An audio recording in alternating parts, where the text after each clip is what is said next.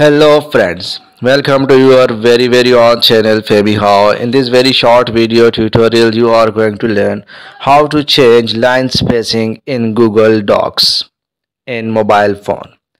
Friends, you can see a sample document on your screen with the help of which I am going to show you that how we will change the line spacing. So first select the text. Select one word and then you will see some options. Tap on select all the text has been selected. Now friends, simply tap here on this A and then you can see some options in which here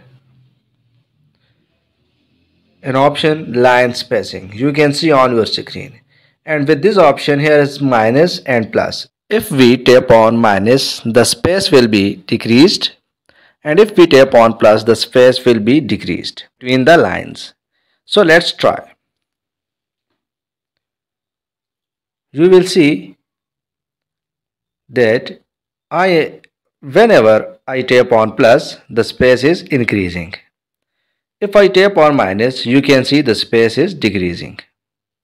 So friends, you can see on plus, tap on plus, the space is increasing.